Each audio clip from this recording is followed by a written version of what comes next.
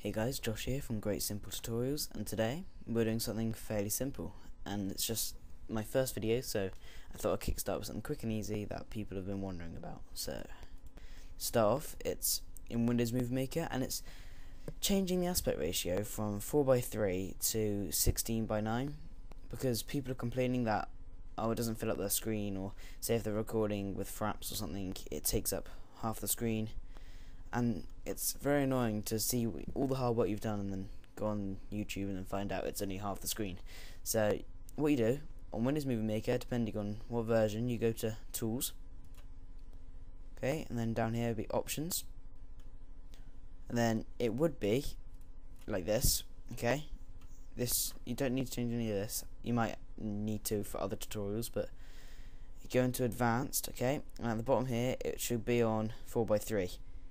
Okay, you want to change this to 16:9, and that should fix your problem. That's all you need to do.